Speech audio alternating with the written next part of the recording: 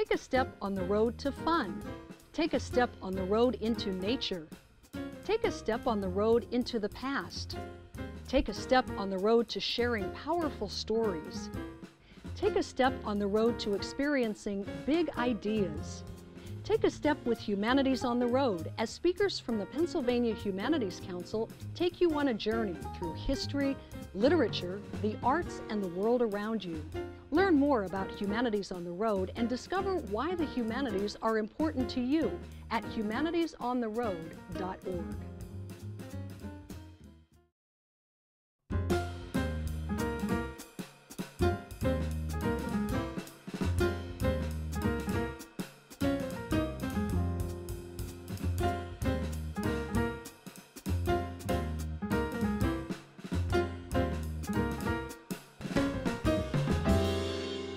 Welcome to Humanities on the Road, where we join you from the Scranton Cultural Center, asking what social dances like the waltz and the tango can teach us about times past.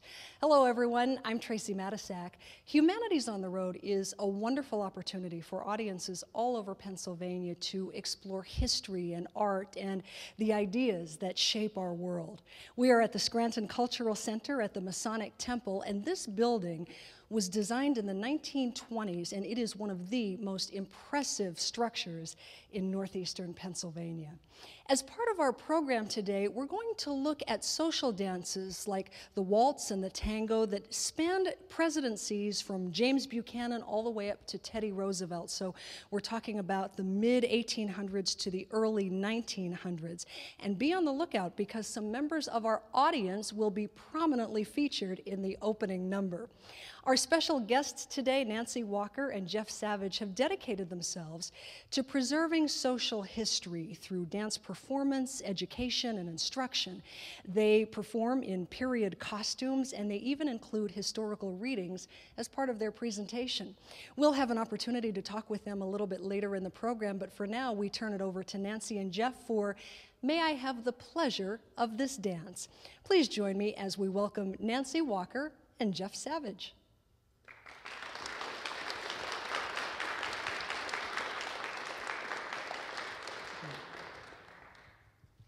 Although the Civil War lasted 4 long years, it did not affect the social round in the major cities of the North and many in the South. And even though Washington, D.C. was so close to the theatre of war, grand balls continued apace, and life went on as normally as possible. Let us travel back to the 1860s, a time of elegance and conflict. Imagine you are walking along a street in Washington, D.C. You hear the strains of music coming from a large building. Entering, you see a grand ballroom ablaze with light and full of elegantly dressed people waiting to dance. It is Mr. Lincoln's first inaugural ball. Mr. Lincoln, looking exhausted and worried by his white kid gloves, leads the grand march arm in arm with D.C. Mayor James Barrett, while Mrs. Lincoln followed with former admirer, Senator Douglas. Later that evening, Mrs. Lincoln, dressed all in blue with a necklace and bracelets of gold and pearls, also danced a quadrille with Senator Douglas. The grand ball. The scene is set, the die is cast. Here comes the grand ball at last. Seek out your gloves of white, 2 pairs to see you through the night. We welcome you, dancers all, to this most splendid ball. Now you with your cloak and hat can part, and then, huzzah, the dance can start. With music from the enchanting band, we will waltz hand in hand. Satins and silks rustle and glitter, as couples whirl, nothing prettier, all creating such a splendid scene. At night's end we'll say, we're glad we've been.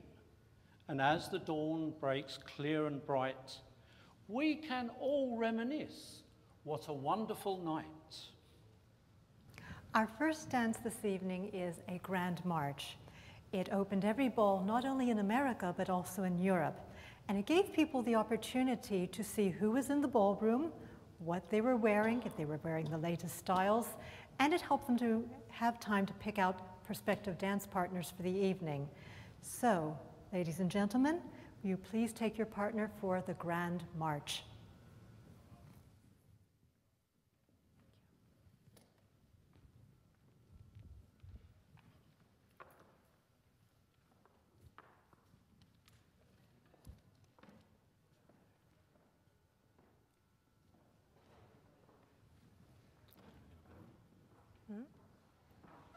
And let's bow to our partner.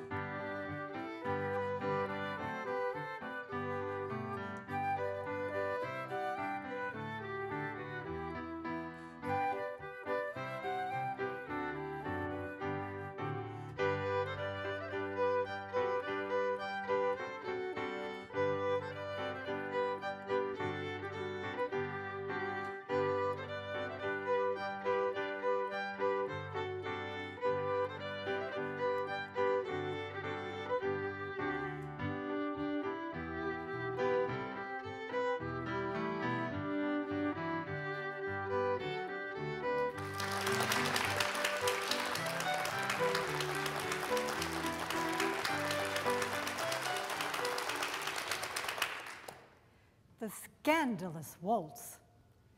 From Exercises for Ladies, published in London, 1836. The waltz is a dance of too loose a character, and unmarried ladies should refrain from it altogether, both in public and private. Dizziness is one of the great inconveniences of the waltz. The character of this dance, with its rapid turnings, the clasping of the dancers, their exciting contact, the quick and long succession of lively emotions, sometimes produces in women a very irritable constitution, palpitations, spasms, and other accidents, which should induce them to renounce it. Our next dance is a mid-Victorian waltz, and it's first documented in 1787. It was made extremely popular by the Strauss family, whose music we still play today, and it's just utterly beautiful. And it's one of the most enduring dances spanning 230 years. So, ladies and gentlemen, we will now perform a mid-Victorian waltz.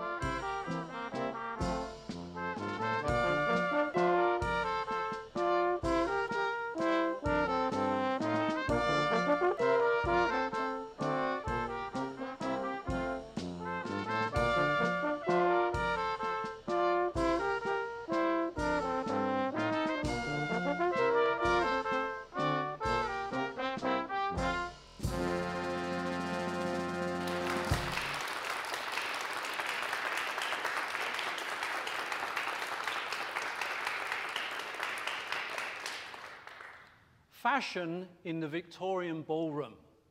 A gentleman would wear a swallow-tailed coat, cut off at the waist, to allow me to put my hands in the pocket of my trousers. I'm also wearing a cotton stand-up collar shirt and something which we call a cravat, which I could tie in many different ways. Over the top of that, I'm wearing a waistcoat, which is the way we would pronounce waistcoat in those particular times. On my feet, I'm wearing my dance shoes because I wouldn't go into a ballroom and dance in street shoes. I'd always carry a pair of dance shoes and change into them before the ball began. And on my hands, I'm wearing white gloves. Originally, these would be made of white kid, and the idea of them is so that they don't leave sweaty palm prints on the ladies' beautiful ball gowns. I'm wearing a typical fashion for a Victorian lady for the ballroom. On my head is a fold cap, called such because it falls over my ears, and it's decorated with lace, ribbons, and flowers for the ballroom. My dress is a typical style for this time period, except for the ballroom, I have a low neck and short sleeves. If this was a day dress, I would have a higher neck and longer sleeves. It becomes so hot in the ballroom because they were so popular, so many people came, it would be extremely hot, and that's why I need a little bit of breathing space in my dress. Now, I'm not normally this shape. What is giving me this lovely round shape is something called a crinoline. It's a hooped petticoat made of cotton, and the beauty of this invention is that I can turn, I can jump, I can zoom around, and my skirts do not get tangled up with my feet. So when we do our next dance, you'll see how beautifully this works. Now underneath this, I'm wearing my latest fashion of hooped stockings. These came in wild and vivid colors, but this was the popular stocking of the day. And gentlemen, you may want to avert your eyes because underneath all this are my drawers, which are ladies' underwear of the time period. They're made of cotton. They're usually decorated with some lace or eyelet at the bottom, and we won't go any further than that. Punch magazine, London, 1856. What about those hoops? Public attention is painfully called to the state of isolation in which fashionable females are placed by the extraordinary amount of crinoline which they wear about them, and which renders it impossible for anyone to approach within some feet of them. If a lady in the full dress of the period were to faint, it would be quite out of the power of any benevolent being to get sufficiently near to her to catch her or tender his support.